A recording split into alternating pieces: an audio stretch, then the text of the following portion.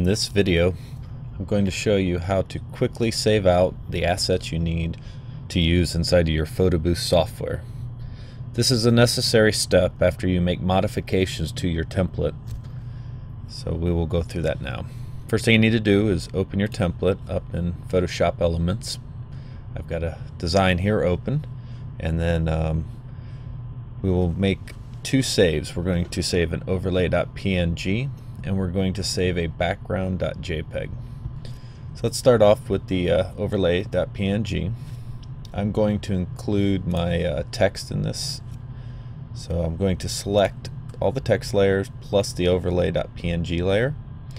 I'm going to right click right on top of this eyeball and go show hide all other layers, and this will hide everything except for what I need inside of my overlay.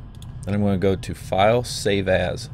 Do not use the Save for Web as it downsamples the DPI and will give a little more grainy of a print. So we'll do Save. We're going to select PNG and we're going to name the file Overlay. This will keep the conventions in place for most of the photo booth softwares out there. And then I always use the interlaced, and we'll go ahead and save there. And we're going to come back here. We're going to do show hide all others again, and then those will go away. So now we need to do the background.jpg file. For this, you want to use the color that you're going to be saving with. This sample has the red, but let's go ahead and use a different color, as if our bride, maybe she's using sangria. So we can hold down the Control key and also select this layer. So we have the sangria and the background.jpg layer selected, none of the others. We'll right click, show hide all others, and that will hide everything except for a mask background and color. We'll go to Save As, select JPEG, and to keep with conventions we'll name this background.jpg.